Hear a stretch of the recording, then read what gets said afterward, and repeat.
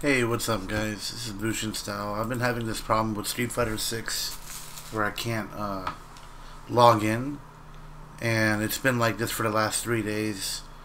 I've looked everywhere online to see what could be the reason. Nobody has a solution, but apparently it's been happening to all Frontier users.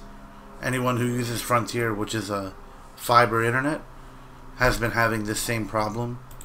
As you can see, communication error. That's the code, W72T at the end. I don't know what to do. I mean, if anybody has a solution, I'd really appreciate it. But yeah, it keeps doing this. And then sometimes I'll be able to get in, and then I'll try to look for a ranked match, and then it'll go back to this error, the same exact error. And that's even when I get in. Like sometimes, see, like look, I'm in now, right? Like, it let me in, but then it's like, wait, no, it's not. It'll, like, communication error.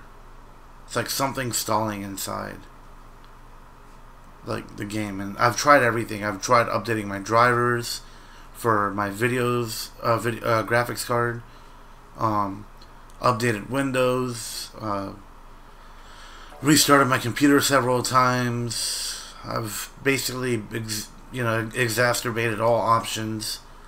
If somebody can figure this out, I'd appreciate it. Thank you.